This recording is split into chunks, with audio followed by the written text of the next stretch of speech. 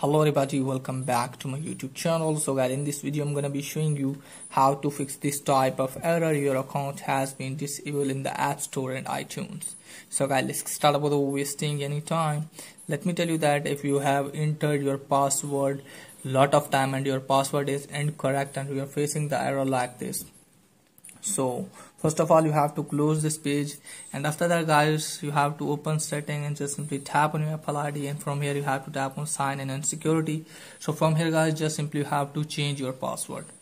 Once you have changed your password, you can easily fix your problem from here. Okay guys, so from here guys, just simply you have to change the password, tap here new password and verify that, and you can easily fix this problem. If this problem is occurring like you have entered incorrect password. So if the problem is there guys, then what you need to do is just simply you have to open setting. Now from here you have to tap on that. Now from here you have to scroll it on. Now from here you have to sign out your Apple ID and just simply turn off your device and then sign in your Apple ID again, and after that hopefully your problem will be fixed. And if the problem is there guys, then what you need to do is just simply you have to close this page. Now after that guys, what you need to do is just simply you have to open settings. Now from here guys you have to scroll it on.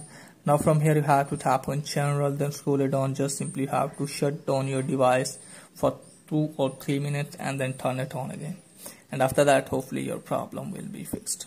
And once it is there guys, then what you need to do is just simply you have to open any browser in your phone and just simply you have to search for applesport.com.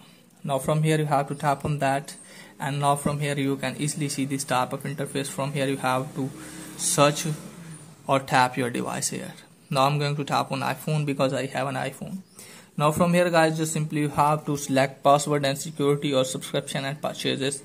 So from here you have to select this one. Now from here guys, you can see lot of topics. From here you have to select one of them from here guys.